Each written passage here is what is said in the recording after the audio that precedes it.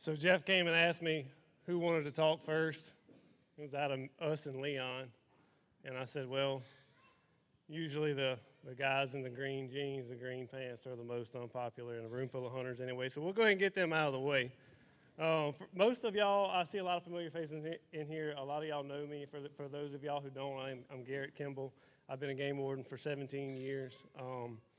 I've worked several different regions of the state. I started out in the Lake Charles area, transferred several years later to the Felicianas, worked those for several years, finally transferring back home here to my home. There's a reason why I settled back home, is I love this community. We had Hunter Ed class started yesterday, finished up today. We had 50 students certified. Most of those were youth. We did have a few adults come in and take the class as well. It was a great course. We had a lot of working parts for that. We had some volunteer instructors. Brad Jackson was our main instructor. I helped teach a little bit, but we had Daryl Turtle Arsenault cooked a mean chicken and sausage spaghetti, did a really good job for the lunch. Our Wildlife Agents Association donated the ingredients and the meat and stuff like that for that meal.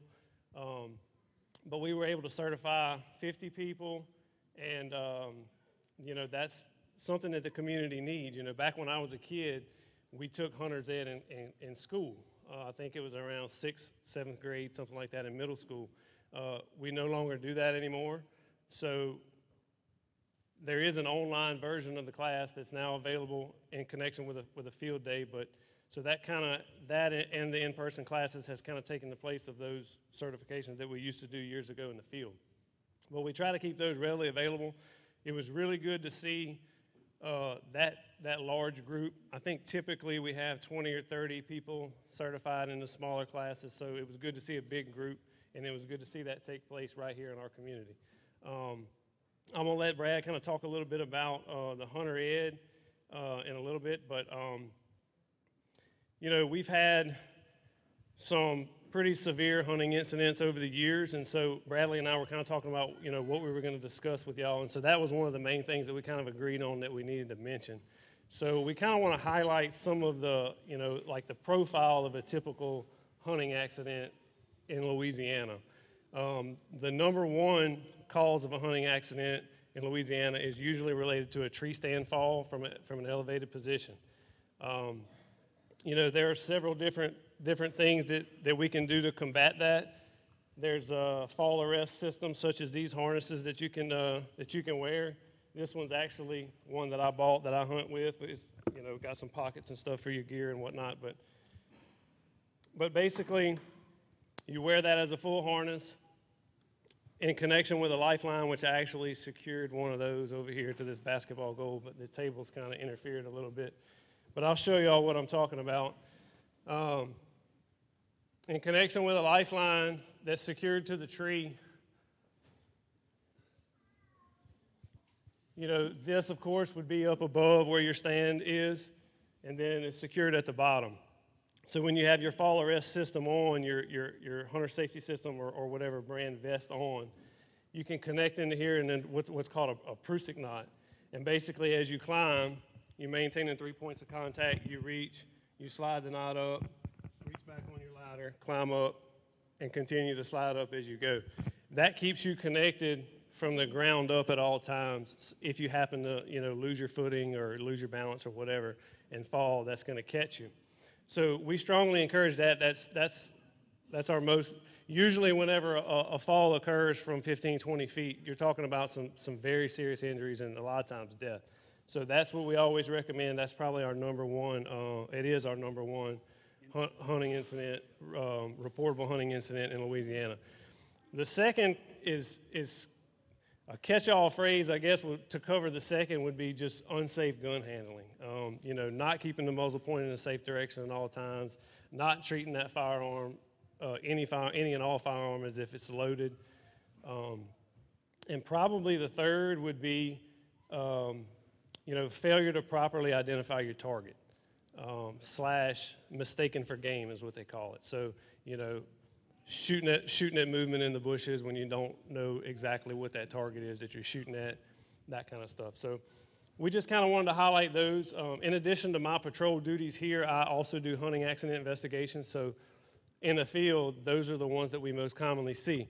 The reports that we compile goes to Bradley. He enters them into the International Hunter Education Association database, and then throughout the nation, those stats are kept on how many hunting incidents we have throughout the nation. So we kind of both work a lot with the hunting accident reports.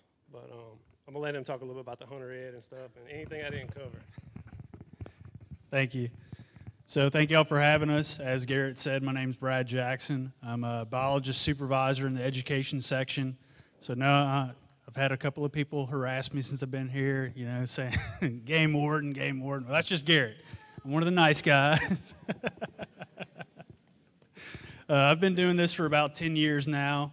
So as you can imagine, I've taught quite a many kids. We heavily rely on our volunteer instructors, and some of the folks that were here this weekend saw that and how much we really appreciate the efforts they put into our program, and quite honestly, we couldn't do it without them. So this is just one of the few classes. I'm typically more focused on training volunteer instructors to get out into their communities, but it's definitely a great opportunity every now and then to teach a student course, especially with Garrett and being able to come out. So yeah, definitely tree stand incidents are at the top of the list. Last year we had 7 incidents total across the state. Out of those 7, 5 were tree stand related. So it's something that's people just don't take it seriously. Obviously, since hunter education was mandated or made mandatory in 1984, we have had a large drop in firearm incidents, which is great. But as I said, those tree stand incidents have climbed, and that's typically what makes up the majority of our hunting incidents every year. Now, luckily, I mean, they may not be fatal all the time. We certainly have had some fatalities, but more hunters are injured with tree stands because they don't wear their harness. And the main thing, whether you're using a lifeline, which is great, that's kind of more geared towards if you have a fixed position stand, so whether it's a ladder stand or a hang-on, lock-on, whatever you want to call it, that's kind of what those lifelines are geared towards. But no matter what type of tree stand you're using, if you're using a climber or one of those others, there are ways to be connected to that tree from the moment your feet leave the ground till you return. Hold on, bring that. And a harness like this, if you buy a TMA approved or Tree Stand Manufacturers Association tree stand, approved tree stand, it's going to come with a harness, a TMA approved harness, which is probably like that. So now obviously it looks kind of like a bundle of ratchet straps or something like you might have in the bed of your truck. But for about $125-ish, $150, you can buy kind of an upgraded version that's more user-friendly. But people overlook that. You know, I think everyone in here would agree that their life is worth $150, right? But one thing to mention, you still use this? Oh, okay, I was going to say. Let's say normally there's an orange tag on this tether. And it's recommended that you replace your harness, yeah, it looked kind of old, 5 years beyond the manufacture date that is on your tether tag. So, of course, you can see, thank goodness you're not using this one. But or, of course, if you have worn it in a fall. But, I mean, that's cheap insurance. A lot of hunters don't bat an eye at spending several $1,000s on firearms, optics, archery equipment, but they shortchange themselves on something that can certainly save their lives.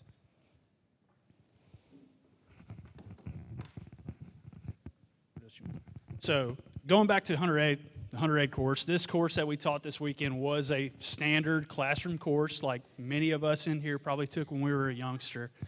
There are 3 different ways to get Hunter Ed certified. So one is a 10-hour minimum of 2-day classroom course like we held here. For 10 to 15-year-old students, they have to be at least 10 years old by the last day of the course to get certified. They can utilize the online course with a field day, so for 10 to 15. If we have an individual that is 16 or older, they can take the hunter education course strictly online, and we do have 2, excuse me, we do have 2 approved courses that we accept. If you take the Louisiana base course, you'll probably see actually me and Garrett in some of the videos on it because we did shoot some videos for it. But yeah, 10 years old is the magic number for certification. Once you have it done, you'll never have to take hunter ed again. So, do you want to talk about licensing stuff? Yeah, just some of the new regs. So we're going to mention some of the changes in the regulations for the 22-23 hunting season. There's really no major changes. For those of y'all who picked up the regulations books on your way in, you can look on page 4, and all of those are listed. Anytime there's a new regulations pamphlet, the changes for that year from what it was the previous year is going to be listed on that front page. Basically, there was a license restructure. Most of y'all know that. A lot of the license increased. However, there were a lot of licenses that were eliminated, and they were kind of captured by some different licenses.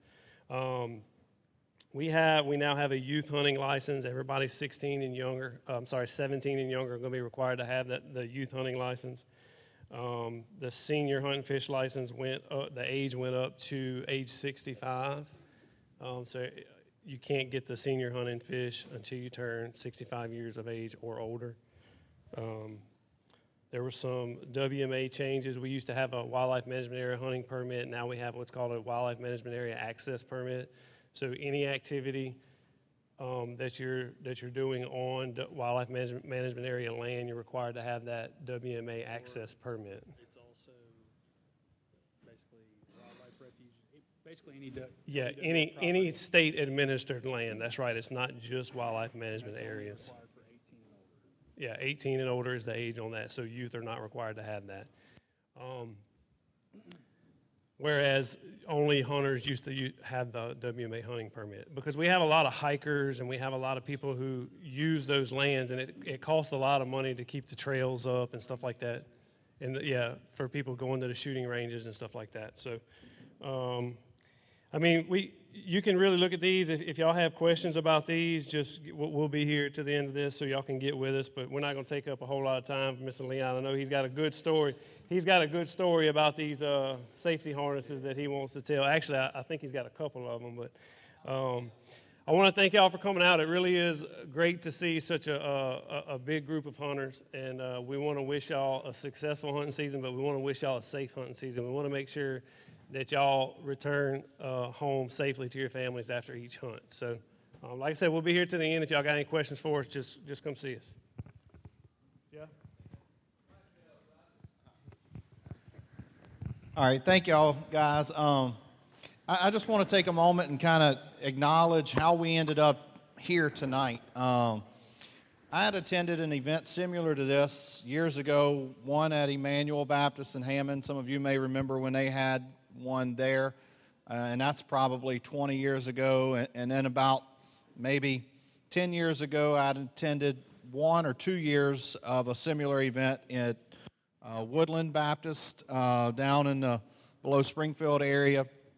And so from those experiences, I was thinking, man, this would be a really, really good thing for the Albany community. No one out here had this going on that I could think of.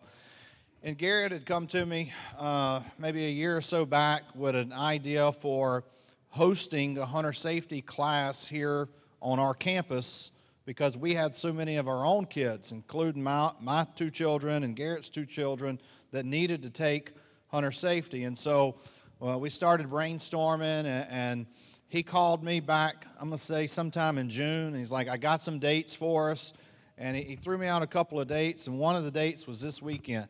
And I said, I think that's going to work out just right, but let's do more than just a hunter safety. Let's turn it into a bigger event, a bigger weekend. And so that's what led to this event. And so I just wanted to thank Garrett for not only the work that he does as a game warden, but also for helping to bring this to our community and to our church. So thank you.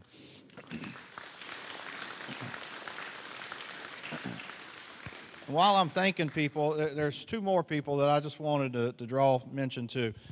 Behind every good man is a good woman. And so next to Garrett is his lovely wife, Miss Lindsay. She has worked tirelessly this last week or extended period. I just wanted to say thank you, Lindsay. And standing in the back, I know she's not going to be happy with me for this. She's shaking her head, but my wife, Ashley, thank you. So, all right, Caitlin, come on back. I need you again. We got to give some more stuff away. All right, Mr. Bronson, I need you again. All right, this next item that we're going to give away is Leon Stilley's most famous piece of hunting equipment. It's a Q-beam. Oh, wait, we don't have one of those. Sorry, Garrett. All right, so, sorry, Leon. Yeah. All right, the next item that we're going to give away is a lethal field spray and attractants package from Southern Boys Outdoors. This nice item here. And the winner is Elaine Watts.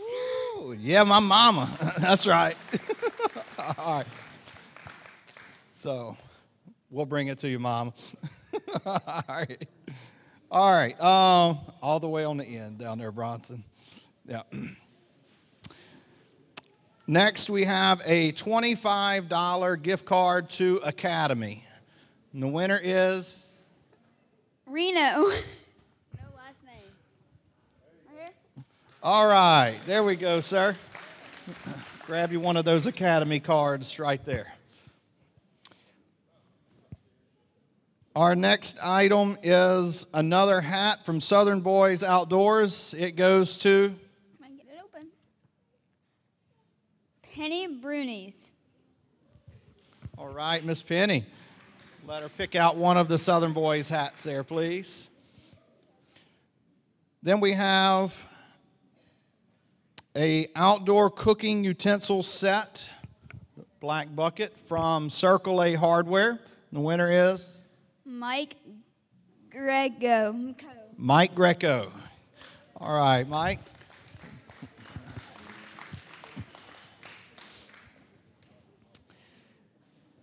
We have a Horn Hunter pack from Archery and Fishing Unlimited. I think it's that kind of fanny pack hanging on the side there.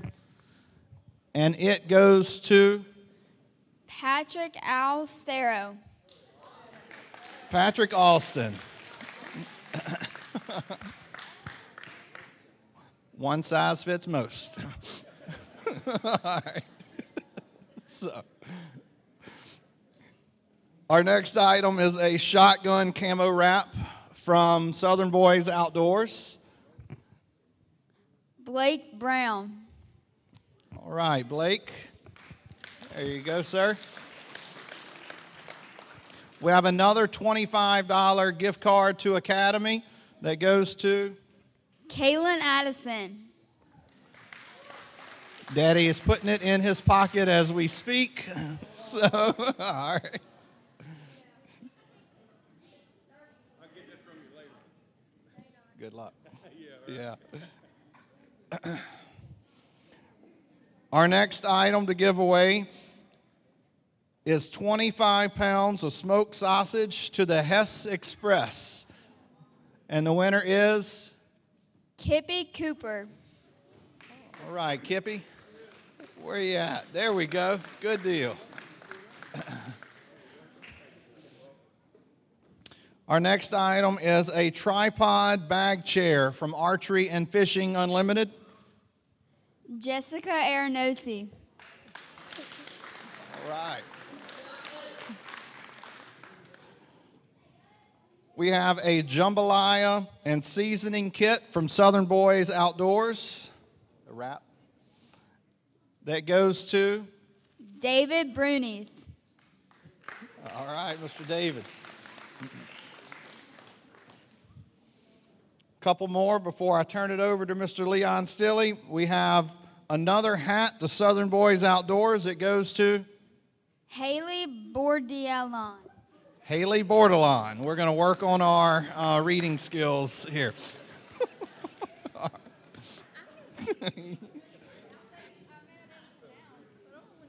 Mm-hmm. Next, we have 1 dozen burritos from the Hess Express. Blake Arenosi.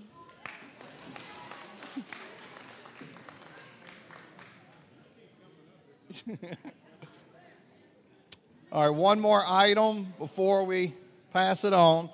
We have another $25 gift card to Academy that goes to. Brent Bankston. All right.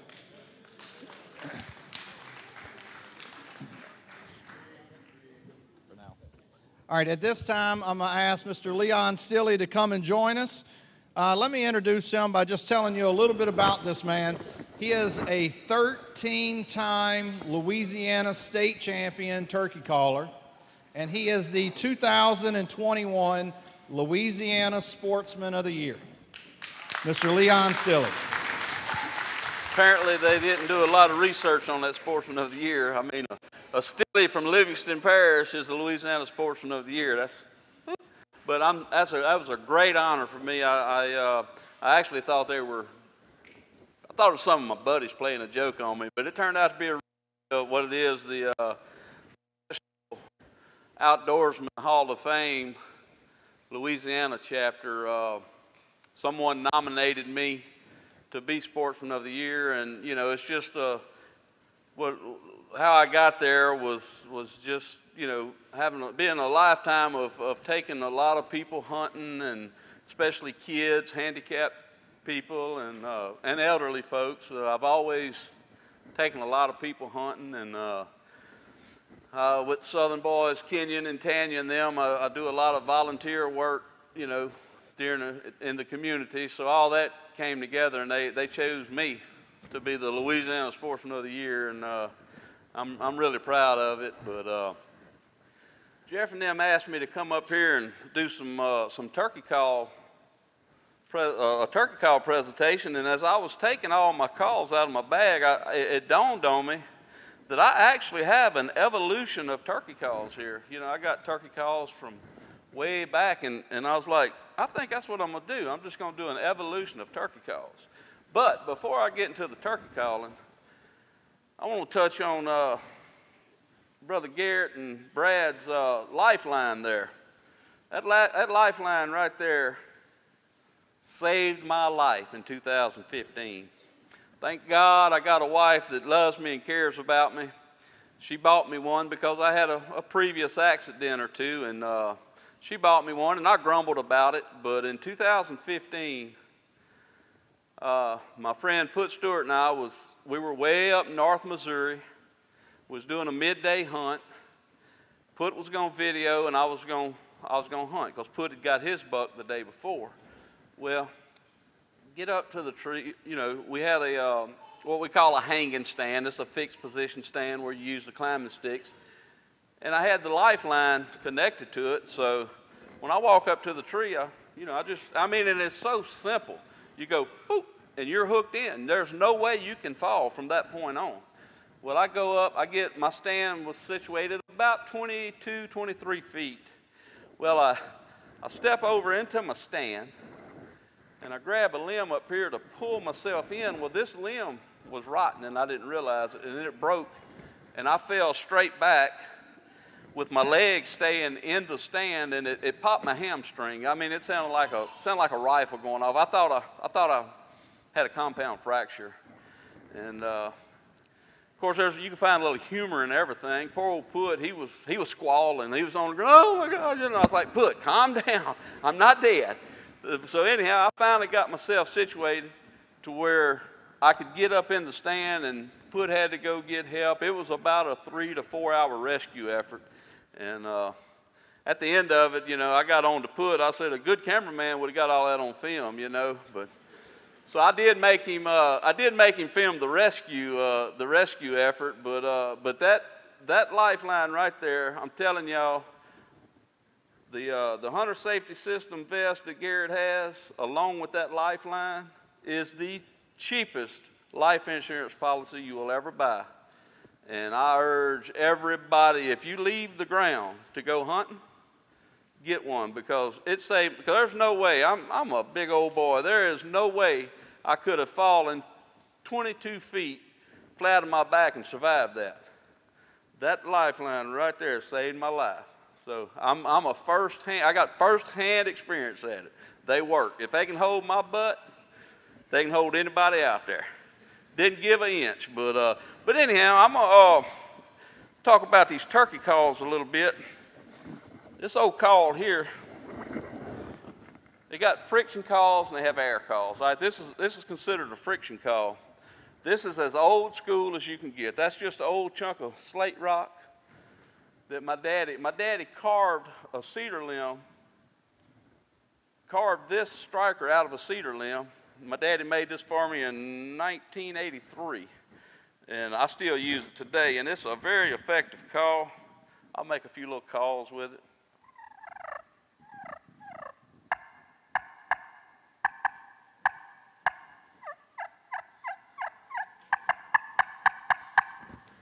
You can call that one of the original turkey callers. I mean, I can imagine, like way back in the way back in the frontier days, that's probably what they used. That and an air operated call called a wing bone.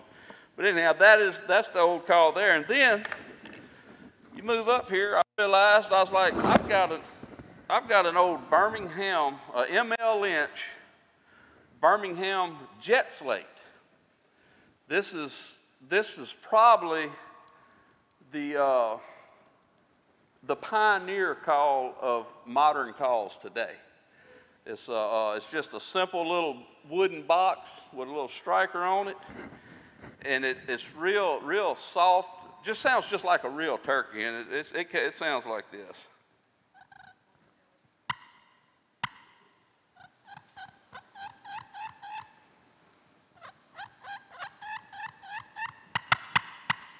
That sounds just like a real wild turkey. You know, you watch these videos and stuff, and I'm as guilty as anybody. Do all that loud calling and stuff. That's not real life. This is real life here. Just listen. Whew. Heck, I'm about to gobble over that one. I better put that one up. And then this call is known as a trough call, which these calls evolved to this. A gentleman by the name of Mr. Raymond Chisholm from Laurel, Mississippi, was making these calls way back in the 70s. I remember my dad and his brothers hearing about these calls in 1974, 75, and they rode up there and they bought a big old bag full of them, and this is the only one I can find. But this is a corn cob. That corn cob is about 50 years old. That is the original corn cob. And he's got a piece of metal in here, and I'm telling you right now, this is like real.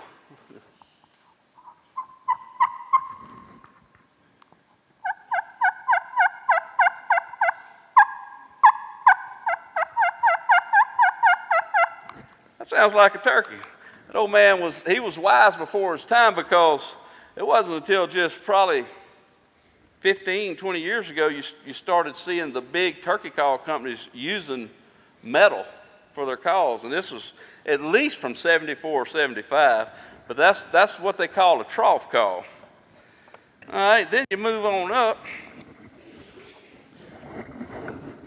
Everybody in this building, I guarantee you, knew Mr. Buddy Farkas. This is Mr. Buddy Farkas's call. It's known as a trough call now. We all know it as the Buddy call.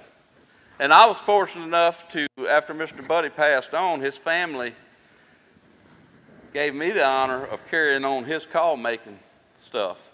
So I'm making Mr. Buddy's calls now, and what I call it, you know, I got a little motto. I was like, everybody needs a hunting buddy. So this is the Buddy call. And these things are awesome. It's a friction call.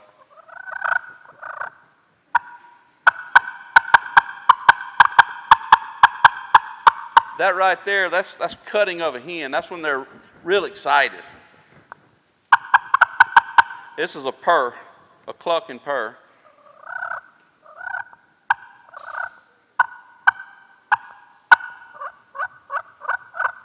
That's a yelp, but that's Mr. Buddy Farkas. And you know, the calls just keep on evolving up. And then you get this. what is known as a pot call. It's just a round piece of wood with slate in it. And they have little layers of sound enhancing material in there. And this call here, same routine as the others, but this one here is a real good call because you can get real loud with it. Say like if you're out in Texas or Oklahoma or somewhere where it's wide open, and you'll notice some difference from these calls to this one.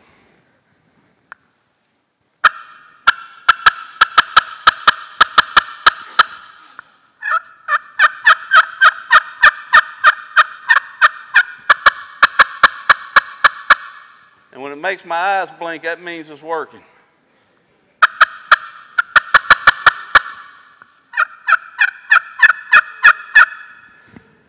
That is a pot call. Then we move on up. Now this little call here is kind of hard to do. They call it a scratch box. This too is one of Mr. Buddy's old calls. Now, when I'm in the woods, there's not a better caller in the world. I'm sitting there and I'm like, man, Preston Pittman can't even call with me. Preston's a world-renowned turkey caller. When I got this little thing here, I get to sound so good, but I'm in front of a bunch of people, so it might not sound as good, but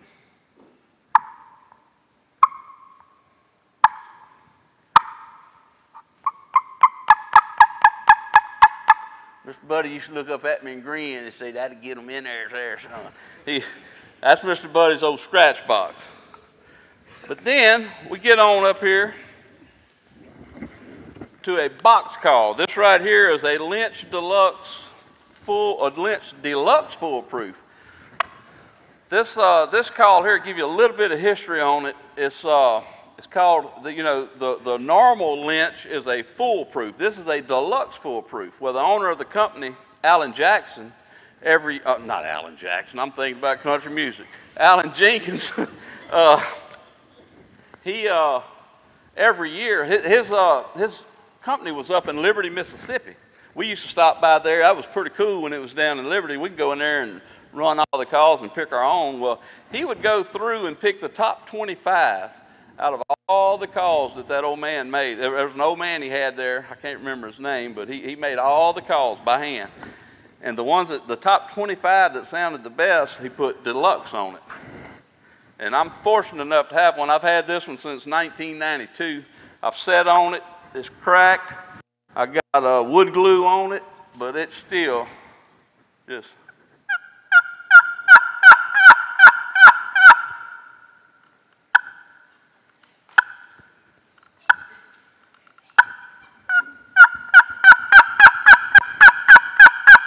Look, I got one coming in. Look, look.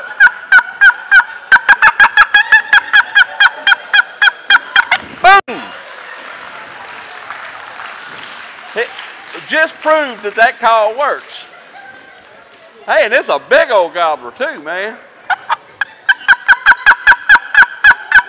I missed him. Boom! I think I got him that time. But anyhow, that's the deluxe foolproof. And then this is another Lynch box, which this one was made in Birmingham, Alabama, where this is where ML Lynch originated from, Birmingham, Alabama. Now this is a two-sided box. You can yelp with it. But what I like about this, all these other calls I've been imitating the hen. Well, this is the gobbler.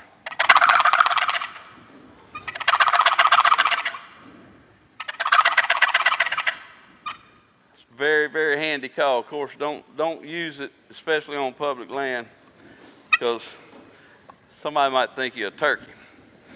Well, then you get into the air calls. I make these calls right here. Well, I'll start out with this one. I'm not very good at it. A friend of mine out of Mississippi made this, Andy Duvall. It's some people call it a snuff can, a tube call, or whatever. It's just a little piece of latex. Some people even make them out of medicine bottles, but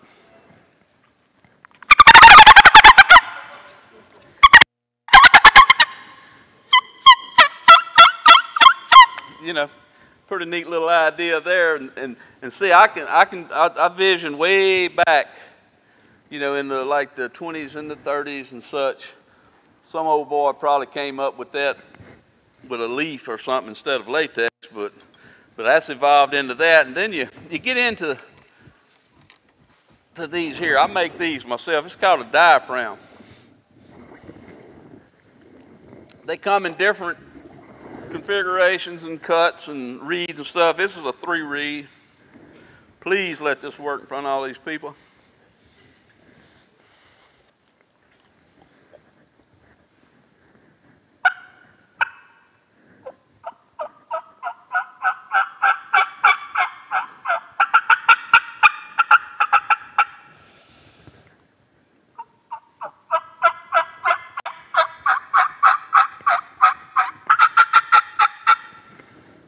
Probably the most popular call these days because you hand it for free. And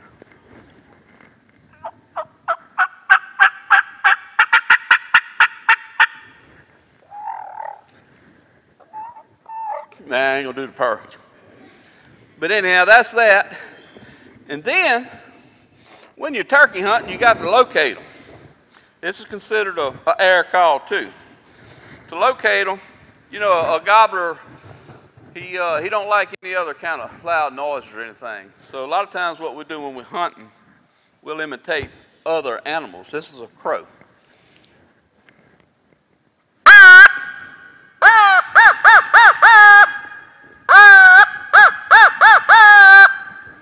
Pretty cool little call there. And then now look, this is an owl hooter. I do it natural.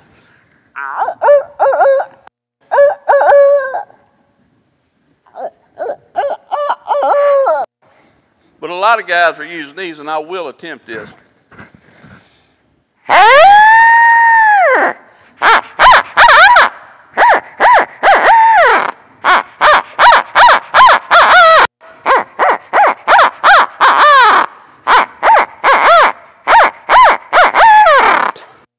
That's an owl hooter. And then a lot of people use natural voice, and I'm one of those people, and it will be a miracle if I can get this out, but I'm gonna try to do some natural voice calling for y'all. And then I got one more call, and then I'm gonna let the show go on. No calls.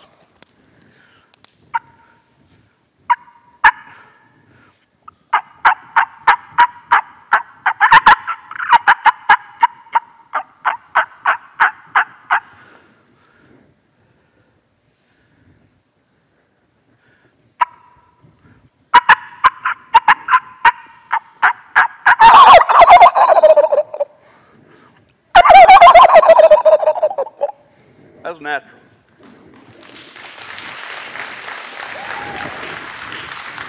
Now that, excuse me, this little thing right here, you know, being a call maker myself, you know, we, amongst all ourselves, we always swapping out calls. Well, I can't use one of these.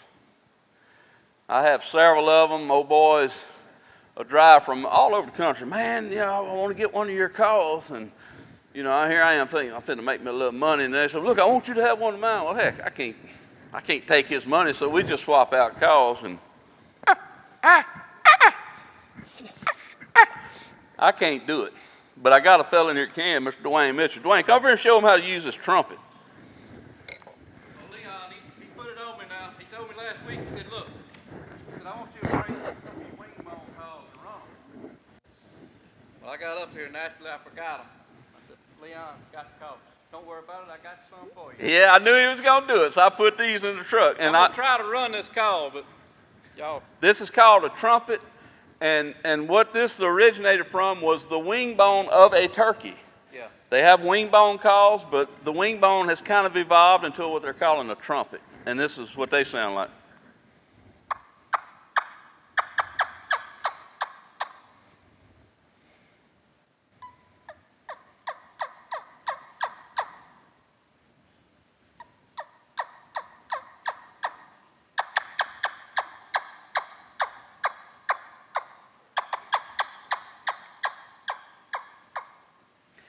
And that's an awesome call in there. Let me tell you, the guys that can work those calls will kill turkeys that guys like me can't, because that is probably the most realistic call there is in the woods, because you know, sound just carries difference in the woods. And when you hear somebody, I've been with Dwayne a few times with those, and I'm usually, of course, running the camera. I don't ever get to shoot anything.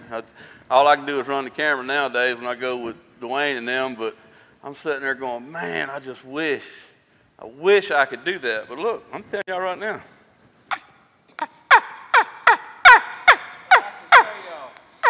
I can't do it. Any of these old school Livingston Parish turkey hunters, I grew up with this wing bone. My daddy had wing bone. His brothers had wing bone. Everybody you see walking around with a wing bone around in there. Billy Ray, I think you might have had one at one time. But anyway, that's the story. But anyhow, I appreciate y'all listening to me, giving me your time. I'll be around here till it's over. If any of y'all, any of these youngsters, or anybody have any questions about calling turkeys or trying to hunt turkeys or deer or anything, I know how to hunt deer too. But I'll be here, and just come up and ask me some questions. But I appreciate y'all. Brother Jeff, I'll stuff here till the end.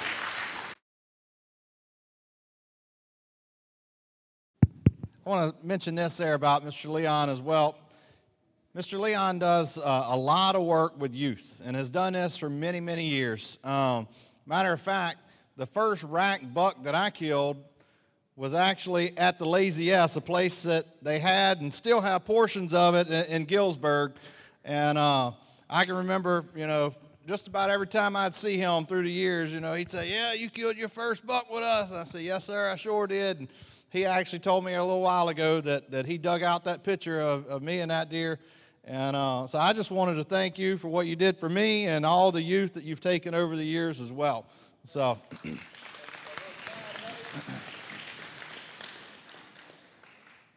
that kid had the whitest hair I've ever seen on anybody in my life.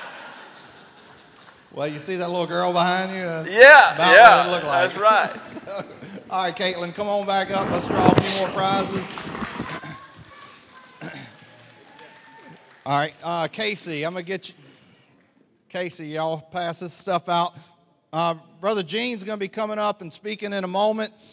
He's asked that we pass out some of these yellow pieces of paper. They're going to put them face down in front of each person for now, and he'll give you more instructions about that later. I know you've been sitting there for a while. If you need to get up and go to the restroom, just bring me your gift, bring me your tag, and, you know, I'll claim that prize while you're out of the room. Wait. Leave it with somebody, but if you need to use the restroom right outside these doors on the left, you'll find that. There's still plenty of desserts and drinks as well. Make yourself welcome to those items. So we have a few more gifts that will be given out. Our first is another of the magnesium fire starters, and it goes to Allie Bankston. All right. That'll be interesting. All right. So, next we have a $50 gift card to Southern Boys Outdoors, courtesy of JJ Dirt and Dozer. And it goes to Kimberly Bevan. Fonts, Kimberly Fonts, right behind you there, Bronson. It's the cardboard box. Yep. All right, put that back behind you. Next, we have a padded seat from Southern Boys Outdoors that goes to Drop it. Tanya Miller.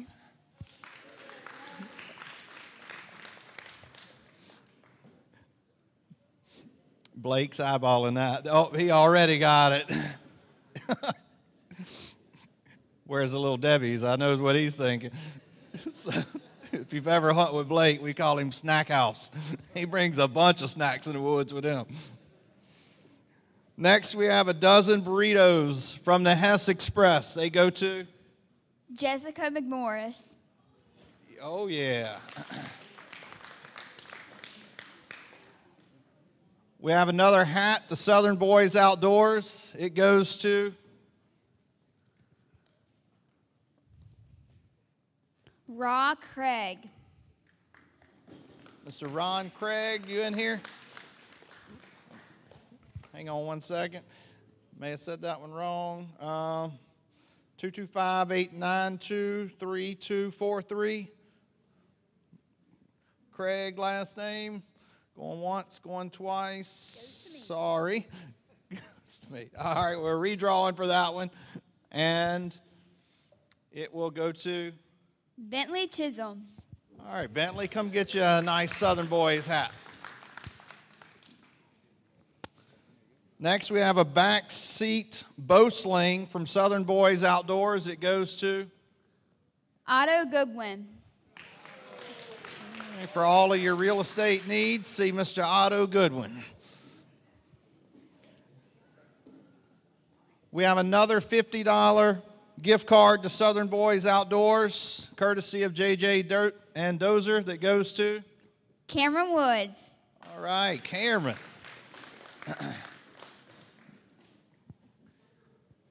Couple more items. We have a $25 Academy gift card that goes to Brett Morris. all right, Brett.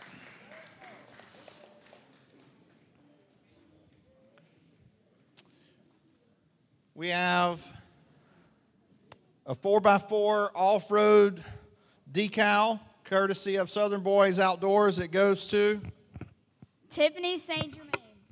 all right, Miss Tiffany.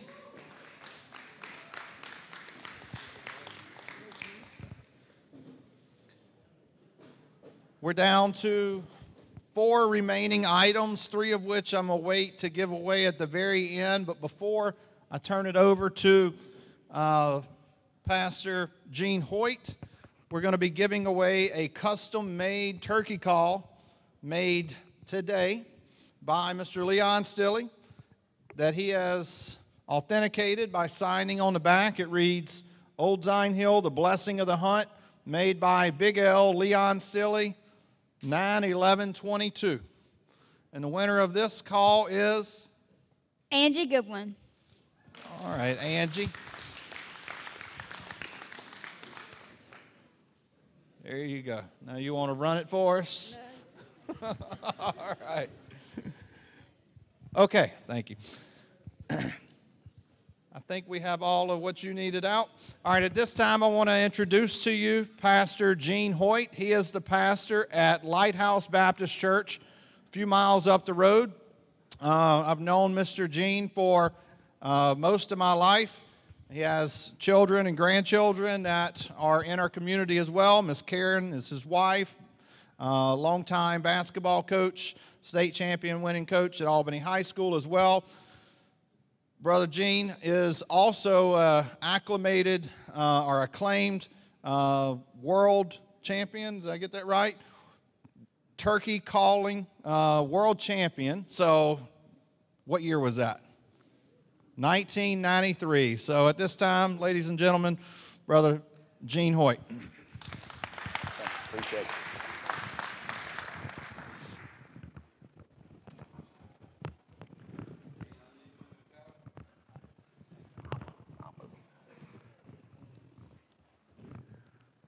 I just don't want to drop any of them. I used to do all that stuff that you seen Leon up here doing, but I figured it was easier just to preach.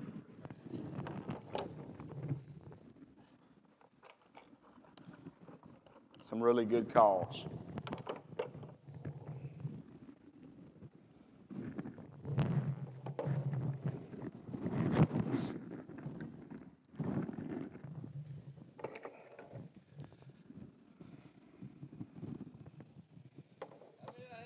Quite a few. Anyway, it's a blessing to be here tonight. I appreciate the invitation. It's always an honor and a privilege when you get to share with folks. And I've been knowing a lot of you folks for a long time. Maybe some of you I'm not familiar with, but I see a lot of faces that I am familiar with. For quite a few years of my life, I was a competitive turkey caller. I like turkey hunting. I like the outdoors like most of you folks do. And I got into this competition turkey calling, and to be honest with you, I became obsessed. If you look that word up, obsessed, you might be shocked as to what that word would mean to you, or what the meaning actually is. And if I were to take a survey tonight and ask you, do you love deer hunting? Probably everybody in here, most of us, would raise our hand. If I were to ask you, do you love turkey hunting? A lot of you folks would raise your hand. Do you love baseball? Do you love softball and basketball and football and sports? Do you love rodeo? Rodeo's big in our area, especially for youth. I'm going to ask you a question now, and I don't want you to answer it. I just want you to think about it. What do you love the most? Have you been reading the newspaper any? Have you watched the news lately? Have you read your Bible lately? Do you understand and know what's going on in our world? Do you know the reasons that we have fallen so far in this nation so fast? I hope I can shed some light tonight on that for you and help you to understand. We've all been guilty of many things. I shared this morning with my church about what it takes and what it looks like to be watchful, the way the Scripture commands us to be watchful for what? For Christ's return. You know Jesus is coming back? He says it in His Word. And the problem, or one of the problems in this nation is that we don't live like Jesus is coming back. We put everything else that we can find to fit into our lives first other than Christ, other than the living God that we all claim, or many of us do. Tonight, if you don't know Christ, I'd like to ask you to do this. Consider Him. I didn't go to a cross and suffer and die for you. I'm still here. Jesus went to Calvary's cross. He suffered and died for the sins of mankind. That means everybody in this room. Everybody.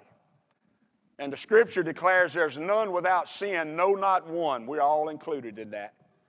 Every one of us. You're looking at a fella who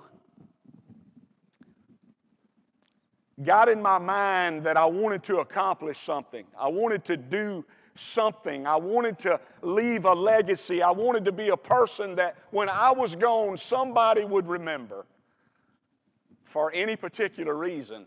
And at that time of my life, I didn't realize it didn't really matter what the reason was. But I latched on to this thing called turkey calling and turkey hunting.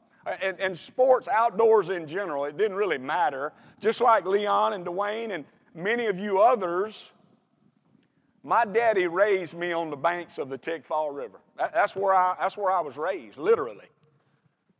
In a flatboat, running trot lines, squirrel hunting, rabbit hunting, turkey hunting, deer hunting, whatever. And I thought, you know what? Man, that would be a great way to make a living. That would be a great way to earn a living as a person that, but how can you do that? What would it take for a person to be able to do that? Well, back in the 70s and 80s, this competitive turkey calling thing got real big, and even on into the 90s. And today it's still a pretty big sport. And I seen guys who were just like me, who had built themselves a turkey calling resume, And what would happen is they would build that resume. They would accomplish all these things and win all these awards and accolades. And they would send resumes to these outdoor companies, and those guys would get hired by these companies. They'd get paid salaries to do what they love to do every day. I said, man, that would be awesome. That would be great if I could do that. So I made myself a goal. And I said, you know, the first thing I need to do is I need to become a champion caller. So I started practicing and working at it really hard. And one day, in 1989, I'll never forget it. As a matter of fact, I still have the trophy. It's in collecting dust in a box somewhere in my attic, but I still have it. And it was always one of my favorite trophies because, and it was just a third place trophy, but it was my first one. And I called in this competition amongst some good callers. And I took third place that day. And something ignited in me. Something got on the inside of me, and it drove me. Talking about obsession. It drove me to get better and go farther and go higher. And that day I took third place, and like Leon said, I thought I was somebody. Here I was calling in a turkey calling contest where Preston Pittman, the living legend, was the MC, and these guys all around me had much more experience than I did, but I took third place, and I was proud of that. And I went on, and that day after the contest was over, I got to speak with Preston. And I said, do you think that I could ever do this professionally? And he looked right at me and he said, no. And it just kind of disappointed me. I didn't understand. Man, I just won third place. Was you not in there? He said, no, listen to me before you get aggravated. He said, most men get discouraged before they have success. I said, well, you don't know this old boy. I want it. He said, I'll tell you what I'll do. I'll make a deal with you. When you win your first major contest, that was in 1989. When you win your first major competition, I'll sign you as a pro staffer. I said, okay, that's a deal. In 1990, 1 year later, I won a national championship in turkey calling. Obsession. Desire. But you know, misguided, that can be the worst thing in the world. And believe me, mine was misguided. I went on, and I became a national champion turkey caller 2 times. There's another contest that only national champions can call in. Only national champions. That's a pretty elite group of guys. I became the national king of champions 2 times. And I became a world champion. And I was the champion in 4 states 11 times over. And I thought, man, to steal words from Ronnie Cuz Strickland, the day I won the world championship, he said, you, my friend, have arrived. Man, was I puffed up. Be careful what you wish for, what you desire. Be careful what you give all your time and attention to. Be careful what you put your money into, because it can leave you empty. Because according to the Word of God, it is fleeting. It is passing away. And it will not stand the test of time. It'll burn. The only thing that is forever is Jesus and a relationship with Him. I spent money. I strained my relationship with my wife. I strained my relationship with my two children. I lost precious time with them. One Sunday morning, I'll never forget, just like this Sunday morning, my wife was a believer. My children were believers. And she would always send them into the bedroom after I'd get home from a long week of calling or weekend and ask me to come to church with them. And I never would go. And this particular Sunday morning, when all the resumes had been sent out and all the championships had been won, the phone was silent. You know why? Because God had other plans. And God's plans at that time in my life were not my plans. Be careful what you sow into, because it can leave you empty. I wanted to share a few scriptures with you today and have a short message. I know many may not have a Bible here tonight. I know a few do because I've seen them. But I wanted to talk to you tonight about this thing called idol worship. Idol worship.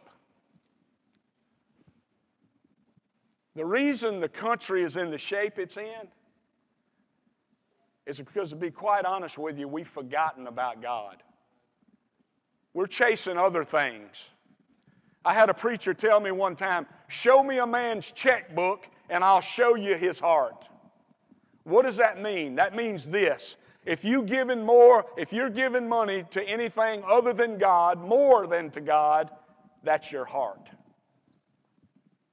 When that preacher told me that, I ran home and I told Miss Karen, I said, I got to see the checkbook.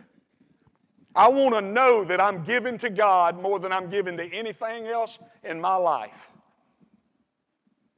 Are we? Are you?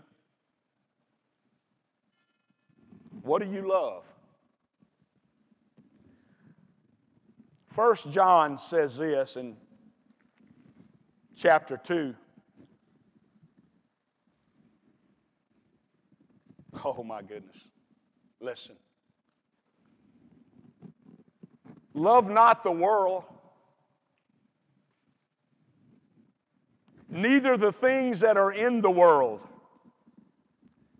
If any man love the world, the love of the Father is not in him. What do you love? What's got first place in your life? Hear me. For all that is in the world, the lust of the flesh, the lust of the eyes, the pride of life, is not the Father, but is of the world. Listen at 17.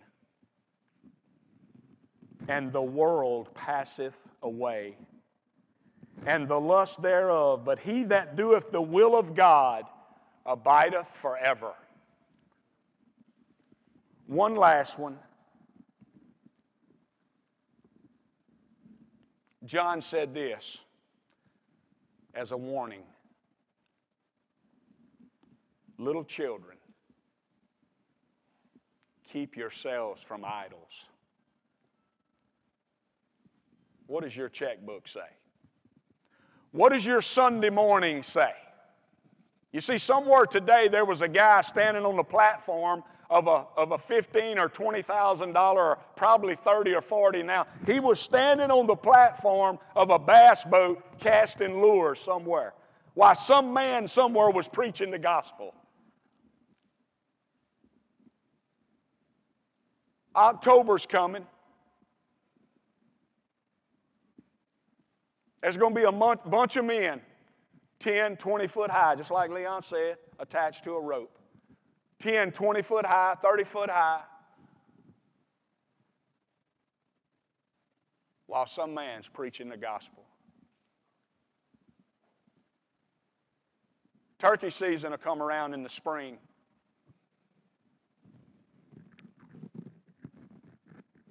Local churches need the support of men. We need women, but we need men. We need men to be what they claim they are. That's men of God. Look, I understand these hunting trips that you pay for. I understand that. I understand why you pay good money, you go off on these trips. There may be a day here or there, but I'm talking about a man that will habitually abuse the house of God, the local church, his pastor, his family, and forsake all of that to go do something. That's his God.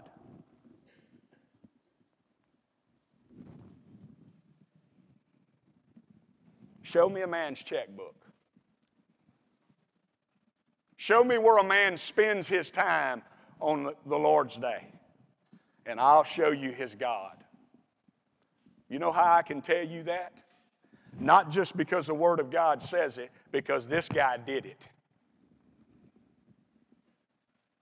And I'll never forget, the night I said yes to Jesus was my last time. Because I had resisted the Spirit of God and rejected the Spirit of God so much that I could do it anytime I wanted to. If I didn't like what the preacher preached, I could just harden my heart and walk away. And I thank God for men that preach the gospel. I thank God for men that tell the truth. And I won't ever forget the sermon title. Bethlehem Baptist Church, 1996, Bruce Gill. Sending away your day of grace. Don't send away your day of grace chasing something that's going to leave you empty anyway. Because that's exactly what it's going to do. You put your hope and faith and trust in the Lord Jesus Christ and nowhere else. Because anything else and anyone else is going to leave you empty. Listen to me, I'm telling you the truth. Empty.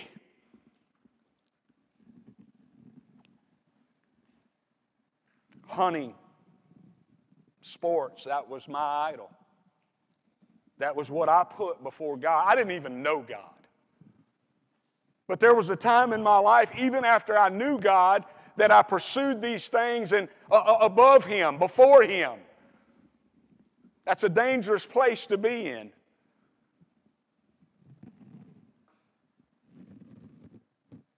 The book of 1 John was written by the Apostle John at around AD 90 and has so much to say that I'd like to share with you about idols. You see, America is an idolatrous nation. That's what's wrong with us. That's why we've fallen so far. The power, the greed, the money, sports. Some of y'all fixing to get mad. You're fixing to get mad, but you know what? I'd rather follow Jesus down a lonely road and let you leave here and not hear the truth. This is the truth. The greatest enemy to the church today is undisciplined men and youth sports. Hear me.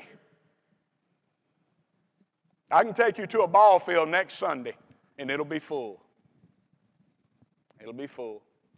I can take you to a gym and it'll be full.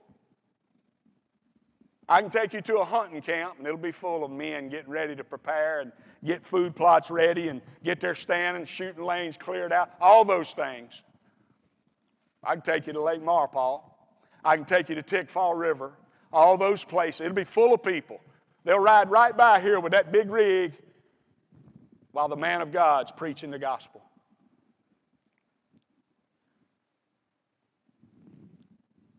What do you love?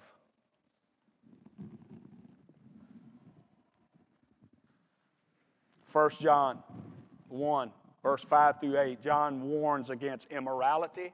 He warns against sin.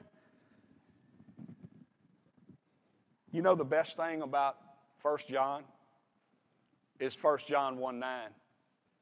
If we would but confess our sins, He's faithful and just to forgive us and cleanse us from all unrighteousness, from all sins that we've ever committed.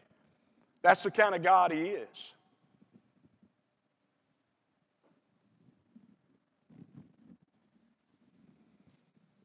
I know lots of folks who've bought into the lie of the enemy, and on Sunday morning, they'll have their children somewhere not in the house of God, chasing a little ball around. There's nothing wrong with that. I like sports. There's nothing bad about sports until you replace God with it. And it's not just sports. It's not just ball. It's golf. It's work. It's your portfolio. It's whatever you replace God with. It's whatever comes first in your life.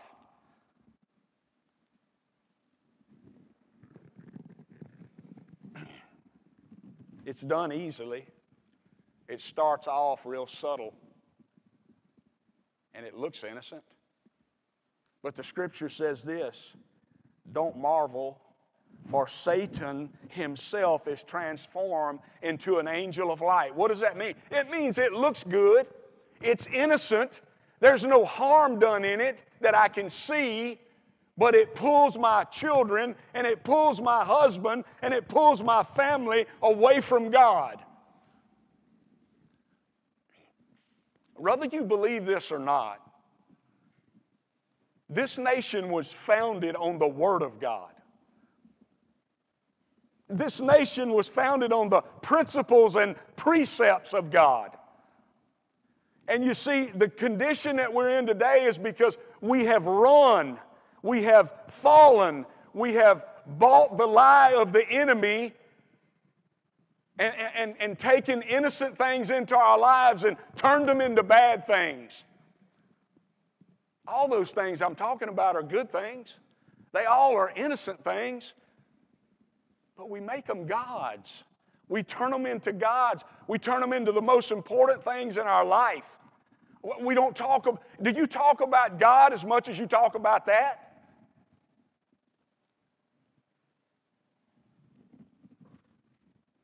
Well, you don't realize, Gene, my son is going to be the next, I don't know, Nolan Ryan. You don't understand. We have to go here and spend this time so he can advance his game or she can advance her game, and at the cost of their soul. Why do you think the divorce rate in America is 54%?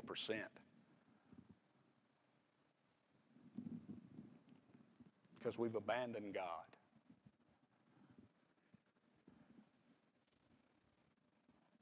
Well, preacher, we don't have to go to church to be saved. No, you don't. But there's somebody here that needs you on Sunday. God don't need you. But this man of God preaching the Word of God, he needs your support. Your family needs your support.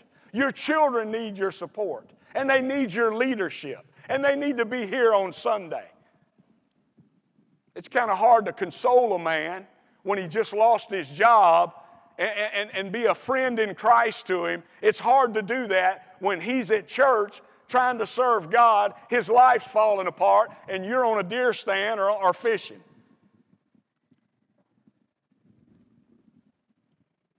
I know this is hard stuff. I know it is, but America needs to hear this stuff.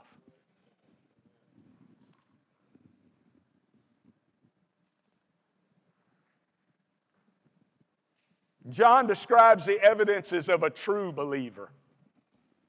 A true believer is one who puts his love in action, not just words and deeds. I got a lot of friends who claim the name of Jesus. And I'll tell you where you can find them on Sunday morning. It's not sitting on a padded pew, I promise you that.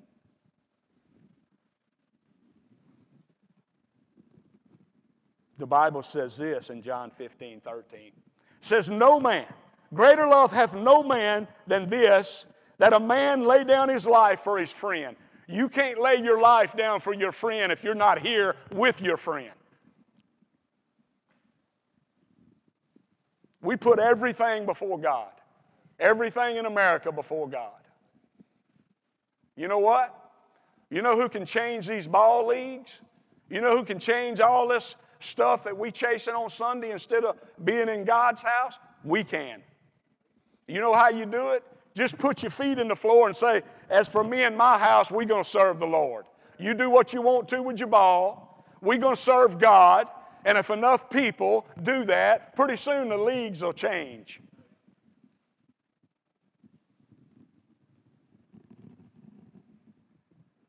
Here's the problem, folks. 85% of Americans claim to be Christians. That's the biggest lie that the devil has ever told. 85% of Americans might speak the name of Jesus and say they know that name, but they don't know him personally. It's not hard to say I know Jesus. Not hard at all. I just want to share a few words with you and then I'm going to close. There's several reasons why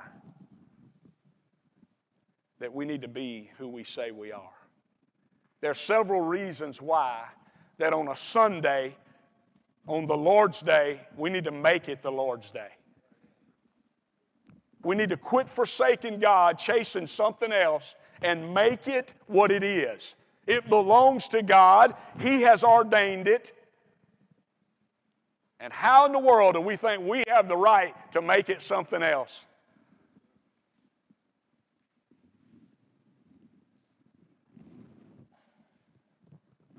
First of all, that we may not sin against God.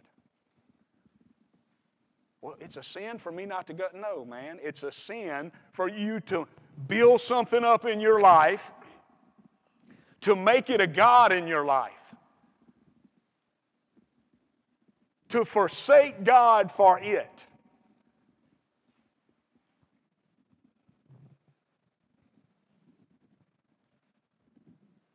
That you might not sin against God.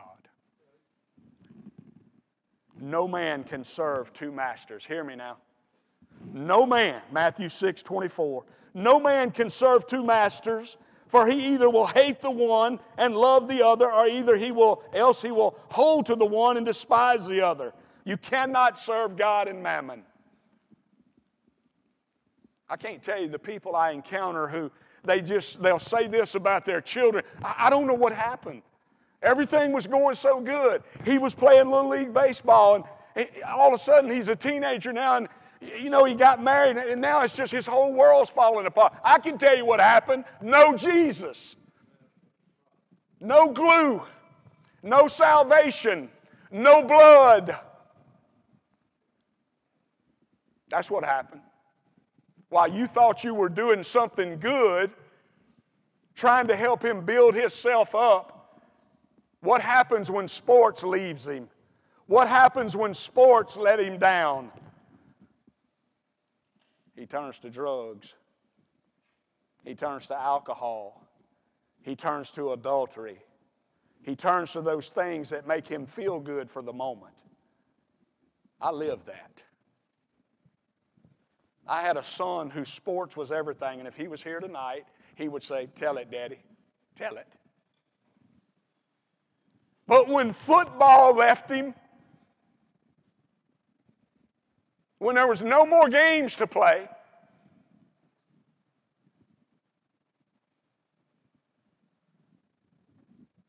he turned to drugs. He turned to alcohol. He turned to adultery. And you know why? Because he had a daddy that he never seen Jesus in. That's on me. Don't let that be your story.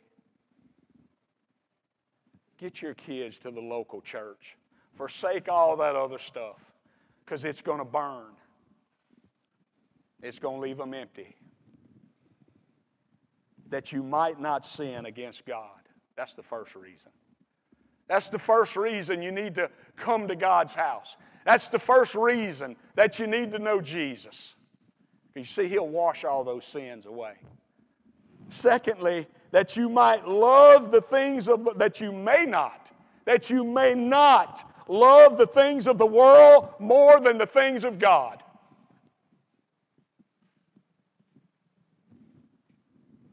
First John 2:17, for the world passeth away, and the lust thereof, but he that doeth the will of the Father abideth forever. It's temporary things that we are trying to replace an eternal God with. You understand that? Do you think that Jesus is going to ask me when I stand before Him, hey, how many championships did you win? No. That's not what He's going to ask. You know one of the saddest verses in all of Scripture? Matthew chapter 7. A multitude of people stood before Jesus bragging about what they'd done for Him, bragging about all their great works. My fear is this, that a lot of people, that 85% who call themselves Christians today, they're going to hear these words. Depart from me. I never knew you. You who practice lawlessness. You who say you know me. You who speak my name. You speak my name at church. You speak my name when you're in the crowd of people that you know follow me. You speak my name when it's convenient, but I never knew you.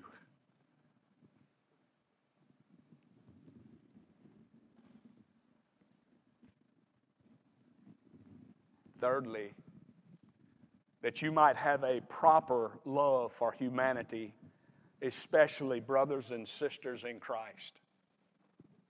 A proper love. John 15:12, it says, this is my commandment, that you love one another just as I have loved you.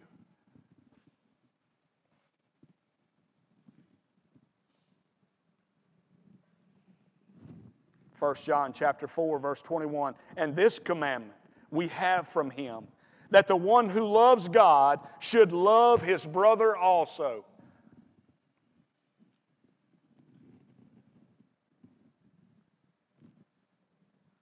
Fourthly, that you might demonstrate proper faith in Christ as the Son of God. What do you love? I'm just asking you. I don't want answers. Do you know there's never been a question asked that won't be answered? Do you understand that? You don't have to answer it verbally when I ask you a question, but I know this, that in your heart you know the answer. Do you know Jesus? Have you ever confessed Him? Maybe you do know Him, but tonight you know and understand in the depths of your heart that you're not walking in His ways. You're going through the motions. You see, there's three kinds of people in every congregation. I don't care where we sit. What church matters not. What denomination matters not. I'm not a denominational guy. I'm just a Baptist. That's just the way it fell. That ain't going to get me anywhere. It's not going to get you anywhere.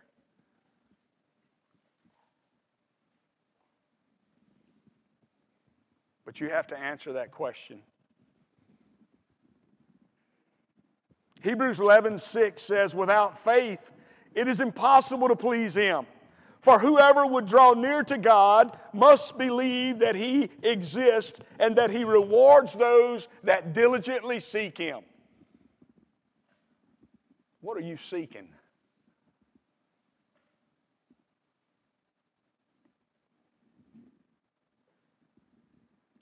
How do we receive that faith?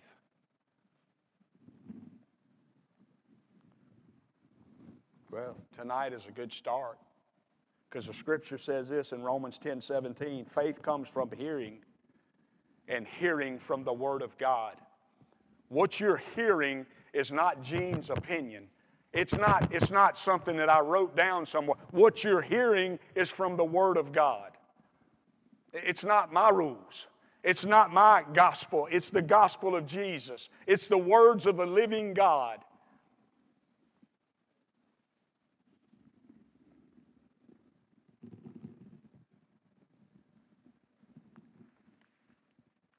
I don't know any other way to put it. And as I close, I'll just share this with you, and then I will close. Don't believe the lie. It's hard to do these things, especially when you got friends and folks you know sitting in the audience, but you need to understand this word needs to be proclaimed. And the truth needs to be proclaimed. Not some man's watered down version that's going to tickle somebody's ear and make it sound good so we can all leave here happy and come back next week. We need to know the truth. We need to hear the truth. People are walking around today, churches are full of people, and they thinking they're saved and they're not saved, and some are saved and they don't, they're saved and they know it, and some are saved and they're in wrong relationship.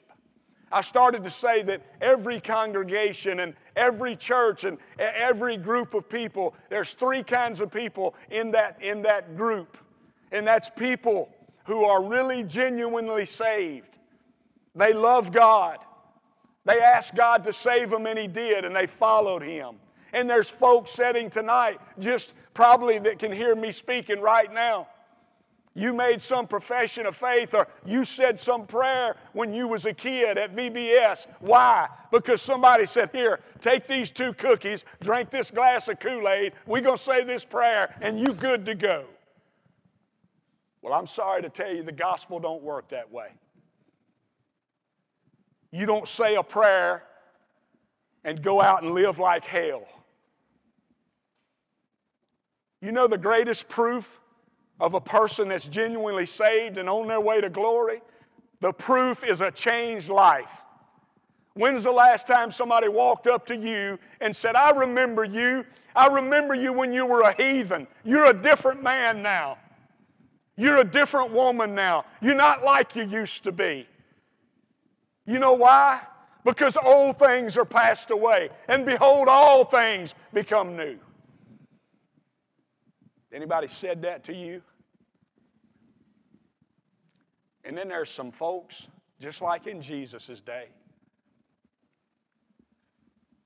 they hear the truth, they know they're not saved, and they reject it anyway.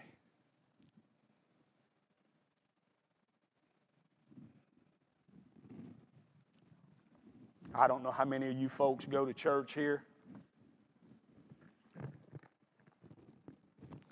but I know one thing. Something's going on at this church.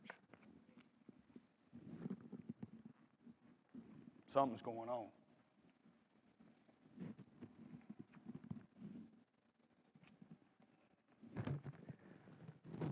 This is real simple, what I'm fixing to do. It's not complicated at all. You are one of those 3 people that I just described. Everybody sitting in here. You're one of those 3. I don't know how to say the truth any plainer than I said it tonight. Placed in front of you is a yellow card. Don't touch it. Don't even look at it. It should be face down. That card's got 2 or 3 purposes. One of them is this. One of them is so the membership of the church here can have a record of your attendance. Have a record that you were here.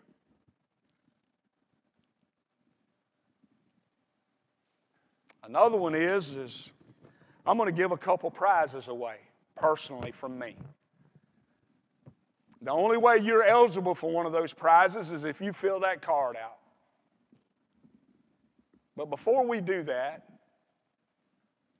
I want to pray with you and for you. And listen to me. I love you. I love you with the love of Jesus.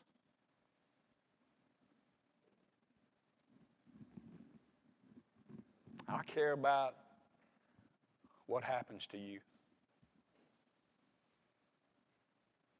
I've seen people die without Jesus. It's sad, especially when you don't have to. So with every head bowed tonight, please, no one looking around, no one moving. Let's honor the Spirit of God by being totally quiet, totally reverent. This message that I just shared with you tonight, God laid on my heart about 1 month ago. As a matter of fact, when I was called to do this event, God said, say this. If you're here tonight and you've never said yes to Jesus, you've never in your life made a profession of faith,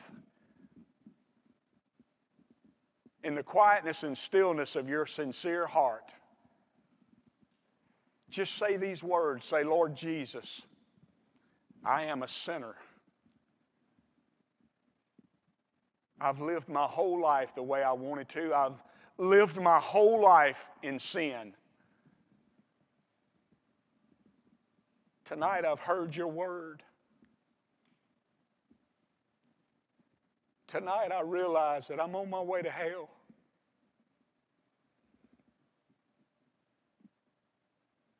And I don't want to go there. Would you save me? 1 John 1:9 said he's faithful and just if you'll ask him. That means he's not a liar. He'll do what he says he'll do. And if you ask him, all you have to do is say, Jesus, I need you. Would you save me tonight? Say it in the quietness and stillness of your heart, and you're as saved as sure as you're sitting here. Mean it with all your heart. I want you to understand that the prayer does not save you. It's not the words you say, it's the sincerity of your heart.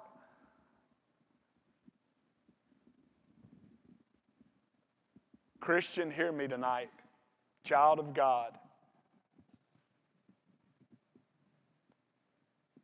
If you're not walking in the ways of God, the God that saved you, the God that you claim, if you're not walking in His ways, in the quietness and stillness of your heart, it's as simple as this.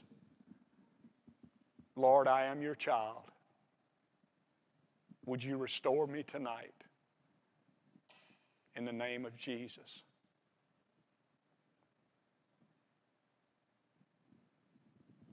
Amen. Look at me, please.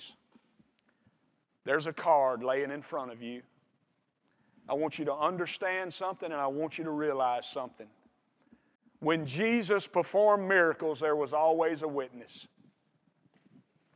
When Jesus called people to salvation, there was always a witness. If you prayed either one of those prayers tonight and meant it with all your heart, on that card is a place for you to mark that. There's a place for you to mark that I accepted Jesus tonight as my Savior. There's a place for you to mark that I recommitted my life tonight as a follower of Christ. Maybe you want to talk to somebody. There's a fine pastor at this church. Mark on there. There's a place that says, I'd like the pastor to call. But whatever you do, you make it known on that card tonight if you made a decision. Put your name, phone number, and address on there.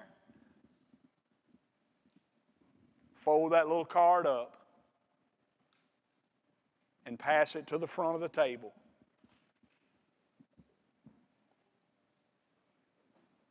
And we'll take those cards and we'll put them in a container. We're going to draw out a couple names.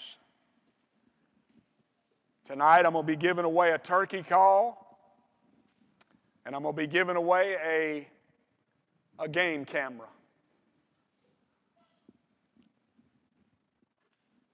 The winners will be drawn from those cards. I will be here for quite some time if you want to talk. There are several men of God here if you want to talk to someone.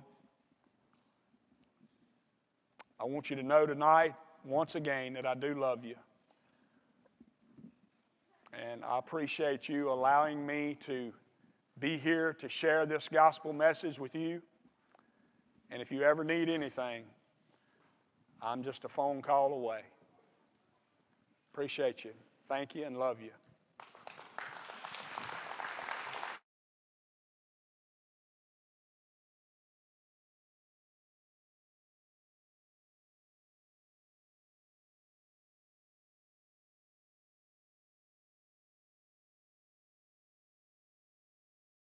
On that and pass that to the end of the table. Just know the things that you're marking on that are the most important things that will happen here tonight, more important than any giveaways, more important than a big Tom with 1.5 inch spurs or a 150 class buck, right? This is what it's all about right here, right now. So I'm going to give you a couple minutes to take care of this.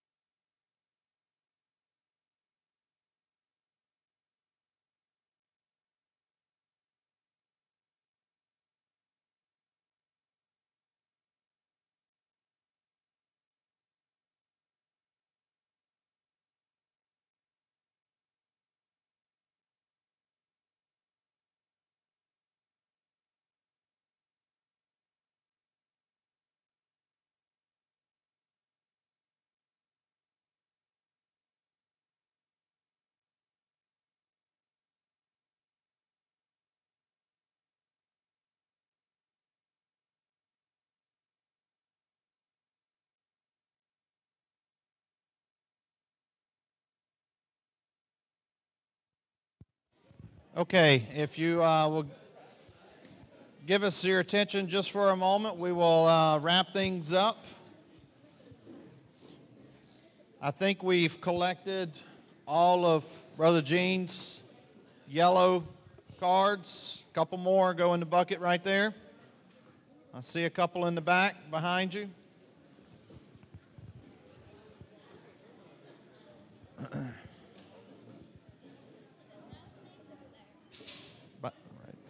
Behind.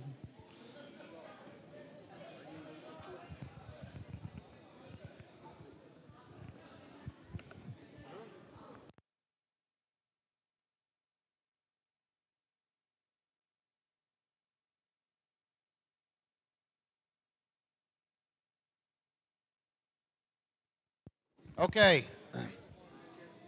All right, you can stay up here. So this first drawing is going to be for the game camera that Pastor Gene is going to donate.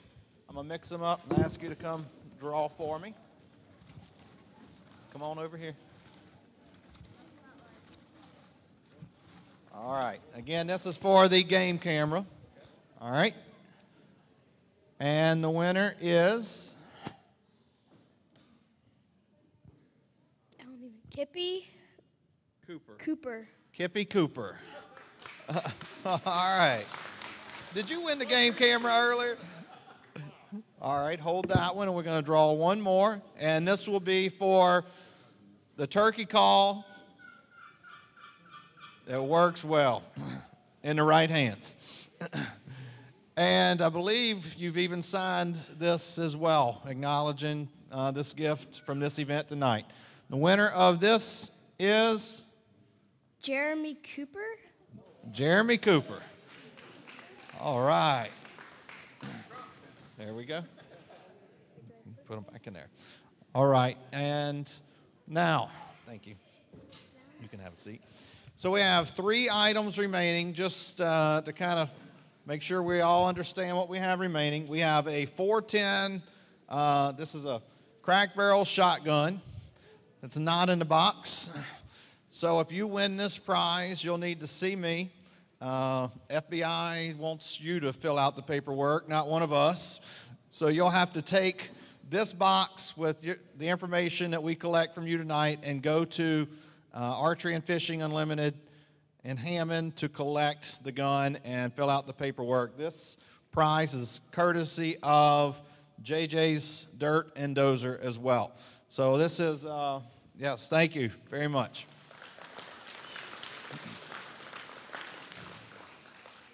After that, we will draw for a guided youth. Now, this just came in like the last 30 minutes of this, so y'all don't even know about this one yet. A guided youth turkey hunt.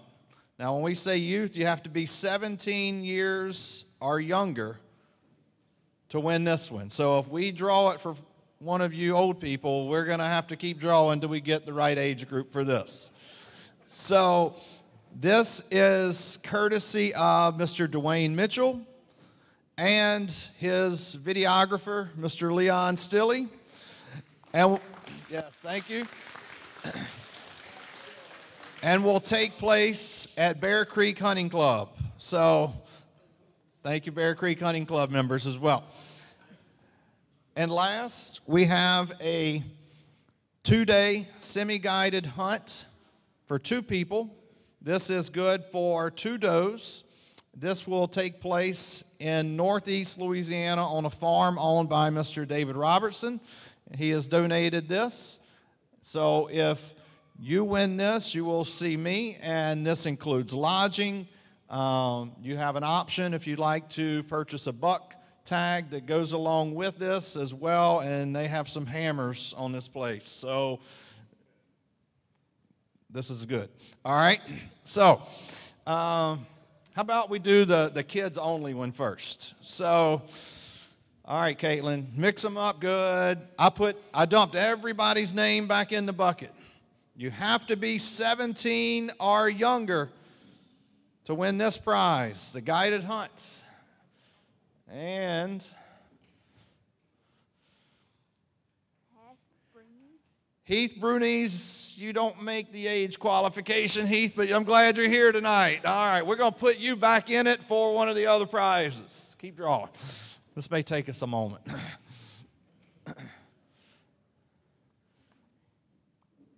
How about Blake Brown? You in here, Blake? You're Blake? Come see me, Blake. All right, that is for you. And look, Blake, before you leave, is that Dad with you back there? Y'all make sure you connect with Mr. Dwayne and Mr. Leon before y'all leave tonight. All right, good deal. Very good. All right, now we're going to draw for the shotgun. Mix them up. All right.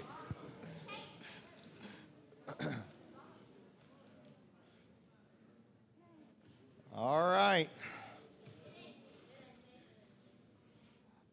And the winner of the shotgun goes to Butch and Brandy Penton.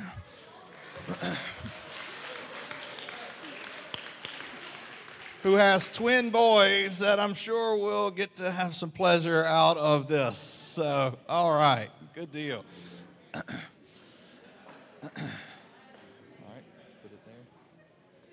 And the last drawing of the night is our semi-guided hunt to Mr. Dave Robertson's farm. The winner of this, you will need to see me afterwards.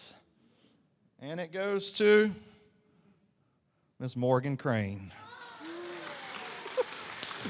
All right, Morgan. Yeah, come on up here. Have you ever killed a deer, Morgan? You're going to kill one on this trip. All right, that's going to be awesome. That is great. I'm going to turn it over to our associate pastor, Brother Blaine. He's going to mention a couple of upcoming events and close us out. Thank you all for coming. Thank you to everybody that's worked hard, all our sponsors. This has been really, really good. All right, I know it's been a late night. Give me 30 seconds. So we have some events kind of scrolling. We have a lot of kids in here. Kids Night Out, Saturday, October 1st. Great opportunity to hang out with your kids and have a date night with your spouse. Sign up for that. Student Ministry Retreat, we have that going on. In a couple weekends, sign up for that if you have a teenager. Women's Conference coming up in November. Tomorrow, we are, Ozone Hill will be building a wheelchair ramp. And so if you are available tomorrow, please reach out to Mr. Jimmy Alford and let him know, because we're trying to get that. Uniquely Blessed is this week, is tomorrow as well. A lot of cool things happening, a lot of great events. So we're excited. But make sure if you're a kid or a teenager, you get them signed up for these events coming up. Fall Fest in October is going to be awesome. Let's pray. Father, we thank you for this day and this time. God, we thank you for the word that was shared. And Lord, I just pray your covering, Lord, as we leave, Lord, for safe travels, and that, God, we will be a light, Lord. We will be a light to the world, Lord, the broken world we're going to, Lord, that we will be your hands, your feet, Lord, that you will open doors for us to live out your truth, live out your gospel, Lord, to those who are hopeless. And so, Lord, I just pray, I thank you for this time, and we just, Lord, give you all the glory in Jesus' name. Amen.